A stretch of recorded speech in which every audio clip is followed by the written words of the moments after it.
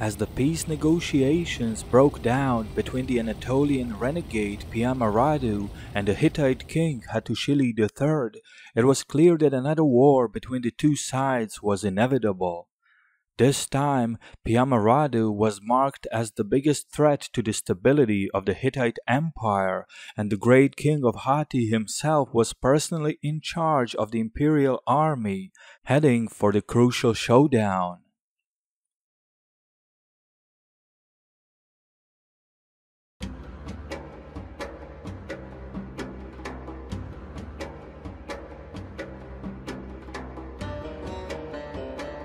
WanaxTV is a channel that walks you through the history of the Achaeans, from the early Greek Bronze Age settlements through their expansion, conflicts with the Minoan Crete, the Hittite Empire, the legendary Trojan War, and the great events of the heroic age, all the way through to the classical Greece, the Achaean League, and the wars against the Roman Republic. Please consider subscribing and sharing the video, as this is a one-person production and it greatly helps the visibility of the channel. Your support is greatly appreciated.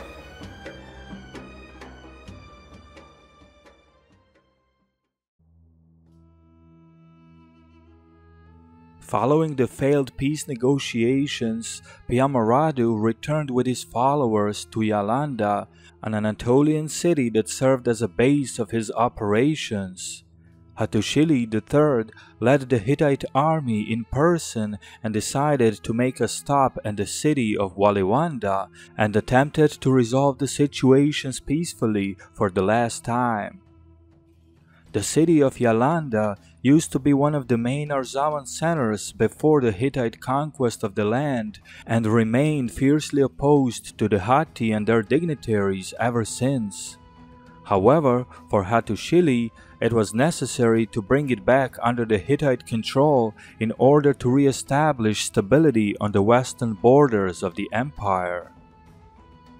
The Hittite king sent a note to Piyamaradu informing the warlord that he was approaching the city with his army. If Piyamaradu wished to obtain territory and eventually be recognized by the Hittites, he was to abandon the city and leave the nominal Hittite territory together with all of his soldiers and followers. The warlord refused and prepared his men for battle. As Hattusili approached the nearby territory, the two armies engaged. It is unknown whether or not Piyamaradu personally led his army, but the battle was difficult for both sides, with an indecisive outcome. According to the Hittite sources, the terrain was rough and remote, and another battle soon followed under the similar circumstances. As the Hittites appeared to gain an upper hand, the great king Hattusili fell into an ambush of a new army contingent led by Piyamaradu's brother Lahurzi. Hattusili was now forced to dismount and fight on foot in what was another hard-fought battle that brought heavy losses to both sides and had no clear winner. It is unknown what was Lahurzi's role in the whole conflict, but the Hittite king clearly didn't expect him to be involved, as he later complained to the king of Achaea about these Lahurzi's actions. Either way, Lahurzi's army, together with his brother Piyamaradu, put up another third battle against the Hittites, but this time Hattusili managed to prevail and the rebel forces were finally forced to withdraw from the Yalanda territory. Hattusili therefore entered the city and ordered it to be destroyed as a punishment. The Hittite king decided not to further pursue Piyamaradu, considering his heavy losses and not wanting to take any further risk. After setting up a small garrison in a fortress called Atria to watch over the area, Hattusili approached the territory of Miletus and sent his messengers to Piyamaradu, calling for a meeting outside of the Achaean territory. Piyamaradu, now obviously enjoying support from his son-in-law and Miletus's ruler Atpas, once again refused to meet the Hittite king. Hattusili, not wishing any direct confrontation with Miletus, an Achaean palace center, decided to send his complaints directly to the Achaean king on the Greek mainland. Soon after, the Achaean messengers were dispatched to meet the Hittite king, informing him that another message was sent to Atpas, ordering him to turn Piyamaradu to the Hittites. As Hattusili entered Miletus, he found no Piyamaradu, only to learn that the warlord had just escaped by ship to one of the Aegean islands. By now, it was obvious that Piyamaradu wouldn't have been able to do any of that if he wasn't receiving the Achaean support, at least coming from the rulers of Miletus.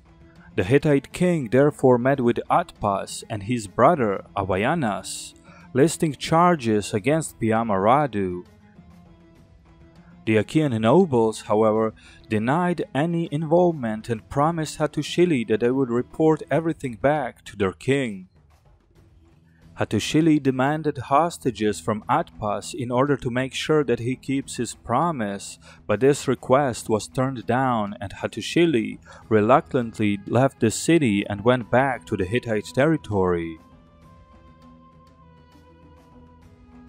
The communication between Piyamaradu and Hattusili would soon resume, as the outlaw warlord kept requesting the territory in Arzawa under threats of resuming military activities against the Hatti, if not from Miletus, then from the lands of Caria and Mycenaean, while his family and followers stood safe on the Aegean islands.